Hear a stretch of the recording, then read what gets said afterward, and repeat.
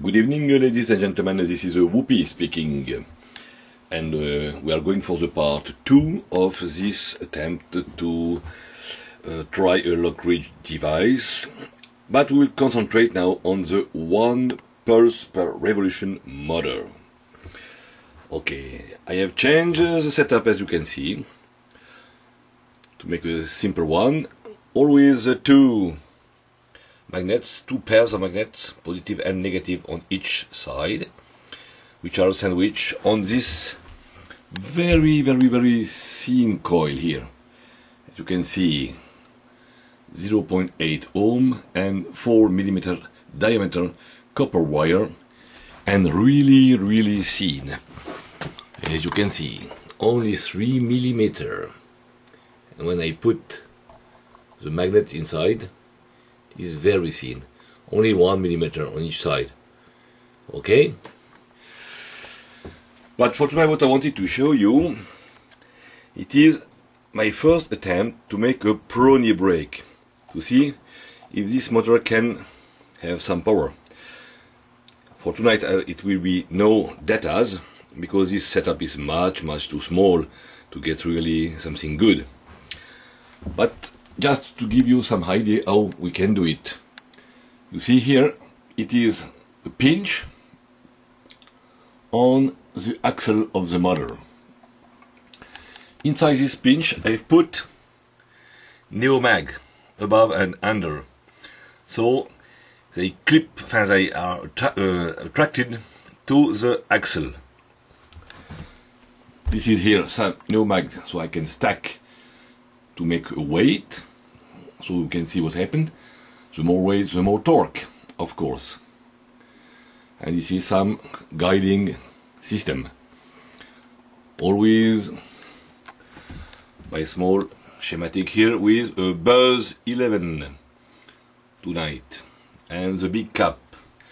I will try to show you the useful of the cap or not. Okay. Now let's go now. As you can see, sorry for the movement, if I turn the rotor, it cannot turn very freely because it is broken. It is broken by the Prony brake here. Okay. Now we put here under the whole sensor, very near from the small magnet here, you see, and we will start. Okay. For the starting now, we'll put 15, almost 16 volts, and we go. What I want to see is if, oh yes, with speed, the Prony brake go up. If I shut down now, so we need some speed.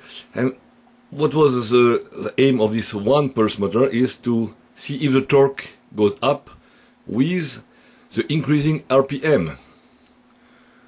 As a test, we go up.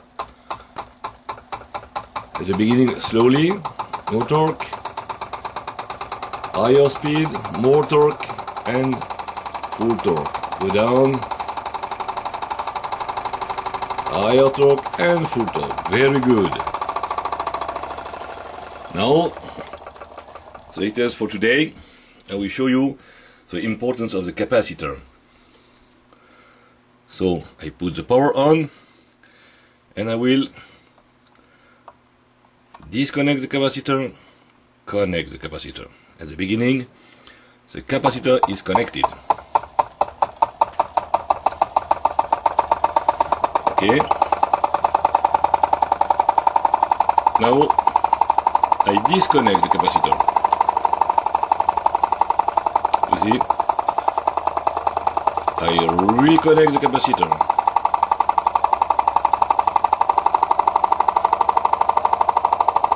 I disconnect the capacitor. And go down. So the capacitor seems to be useful. I'm not sure of all this, but it's a good experience, isn't it? Good luck at all, good night.